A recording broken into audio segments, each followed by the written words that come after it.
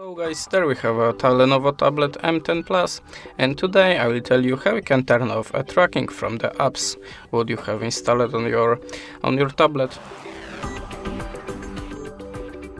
So now I will try to turn off tracking from the Google Chrome. To do it, just hold your finger on the selected app and click on this small icon. We are now in the app info section, so we have to click now storage and cache. Now clear the storage and clear all data. Okay, now go back and go to the permissions. And how you can see, Google Chrome have a location permission. I will now turn it off. And that's it. Now the Google Chrome cannot track you anymore.